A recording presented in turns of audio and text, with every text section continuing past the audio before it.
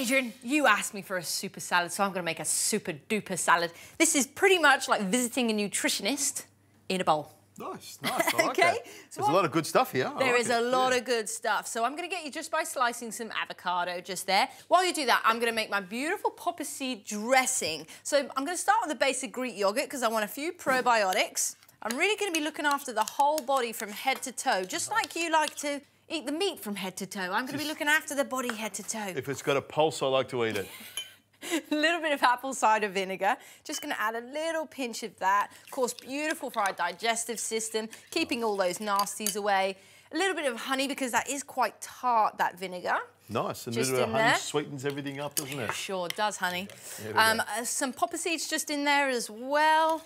It's going to give it that beautiful, unique look and taste. So what I'm going to do, I've just got a little base of spinach here. Now, spinach is one of my favourite greens. You're going to really notice that over the series because it is so rich in iron and we love the energy. I love spinach. I love cooking it. I normally saute it with a little bit of butter or olive oil, but raw, it's really, really Raw's good. Delicious. It's one of my favourite leafy vegetables. So on goes the avocado, just like that? Yes, please. Okay. Absolutely. So just to jazz it up a bit, I've got some beautiful mandarins. I thought it was jazzed up enough already. We're going to go more. We're going more. It is so please super, have a little go at just layering these mandarins just now, on there. If you didn't have mandarin, you could use orange or grapefruit or... You can use any fruit. You could have sliced apple, you could have sliced pear. It's not a problem. So I've just got some pecans here as well. Actually, what I'll get you to do is just chop them up. I can do that. These have been roasted, haven't they? They have. I've got some slivered almonds. Again, I've got some lovely, we get a little bit of protein, we get some nice fats from there. So this is going to make sure that we stay full up for a long time. So I don't want that to ever be an excuse not to have salad.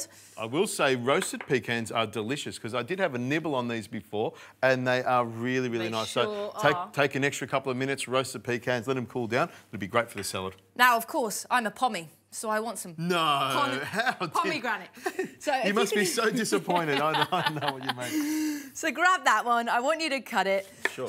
And I want you to do it in your special way that you have. Of course, if you don't have the time to cut it in this way, you can just slice it, bash it with the back of a spoon, and they should scatter beautifully rainbow onto there. So we do have our rainbow food, and of course, I think if it's rainbow food, it's going to be ever so good for us. Or you could use some pomegranate molasses like I did. Of course you can, absolutely. So you can spin this to whatever flavours you like, whatever ingredients you like. So you just make that rain there. That's looking lovely, nicely mixed. I am going to add a little bit of olive oil, okay, good Australian extra virgin olive oil. Just on there, because I love my good fats. You can see why I'm doing this, because I punished you with the pomegranate before, and now it's my turn to get punished. It does make a mess. Probably not a good idea to wear your best clothing or a white T-shirt. I think it was very clever wearing a black T-shirt. Black was a good choice. So what I'm going to do is just drizzle that around. Now, this is simple, but when you taste it, my golly, it is fantastic all over your taste buds. Right, grab us a couple of forks. And we're going to hook into it. Now, I want to taste the dressing, which is the most important part. Yes. It's the dressing that brings the salad together. So I'm going to have a good taste of that one. I love the poppy seeds in it. You know, it's something that I wouldn't normally do, but having seen you do it, I think I might try it. And I might call it one of my things. There we go. So if you take anything from this, what I want you to really think about is salad isn't boring, but it doesn't have to be boring. If you don't have the right ingredients to make a big, abundant salad, make a fantastic dressing. I think that's a great idea. And pull whatever you've got out of the fridge or the fruit bowl, chop it up, chop it into a bowl with a great dressing. I think it makes it work. Well done.